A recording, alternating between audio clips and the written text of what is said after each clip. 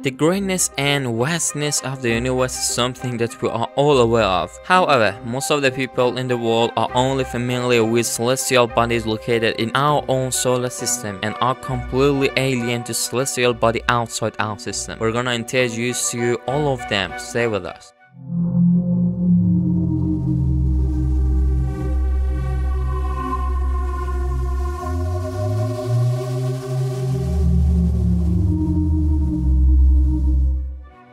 Hello guys, welcome to new video on Black Ocean family. In this video we are going to introduce the largest celestial object in the universe in a classified manner. Then you can get to know the biggest galaxy, star, planet, black hole and other record holders of the universe. The largest nebula in the universe. Nebula is a very interesting and important phenomenon in astronomy, but if you want to explain in it just one sentence, we can say that nebula are actually cloud-like masses that appear in the space between stars. The most important thing about nebula is that they are the birthplace of stars. The largest nebula discovered by mankind is the Tarantula Nebula. It is interesting to know that the Tarantula Nebula is the most active star-making factory among our neighboring galaxies. This huge, or rather long, nebula is about 1,800 light years long. This means that even if we could travel at the speed of light 1,800 years to reach the end of the nebula from the beginning. This nebula, which is also known as 30 Dorades, is about 170,000 light years away from the Earth. If a tarantula was present in our galaxy, the Milky Way, then its shadow would fall on Earth. The biggest black hole in the universe. Surely the idea that one of the largest celestial bodies in the universe is a black hole is something that can keep anyone awake at night. However, the center of the Phoenix A galaxy, the largest black hole in the universe, has been discovered.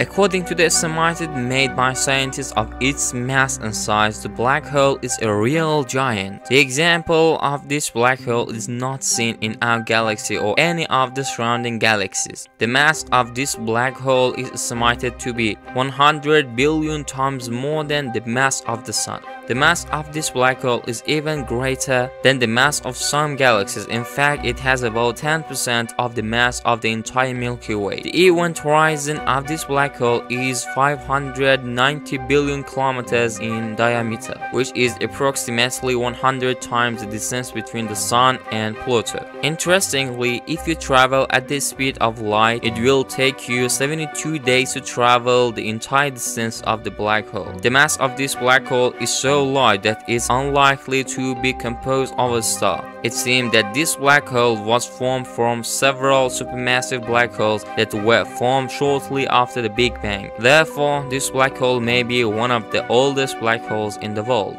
The largest galaxy in the universe. The Milky Way galaxy, in which our solar system is located, is true that it is not considered one of the largest celestial bodies in the universe, but it is still not considered a small galaxy in any way. Our galaxy, with an extent of 100,000 light years, is considered a medium-sized galaxy in the world of spiral galaxies. But the largest galaxy discovered by mankind is not at all comparable to the dimension of the Milky Way. The galaxy IC 1101 is 5.5 million light years across and is not only much more massive than our galaxy, but also holds the title of the largest galaxy in the universe, or at least the largest galaxy discovered by mankind. If we were to remove the Milky Way from the universe and replace it with IC 1101, then the age of this galaxy could reach Andromeda. You probably know that Andromeda is the closest spiral galaxy to the Milky Way, and we have video, by the way, about Andromeda, and you can watch it and enjoy it. Thank you guys for watching. Don't forget to subscribe to the channel and like the videos. You can activate the bell for notice when we upload a new video. By the way, every day we have video and you can watch it.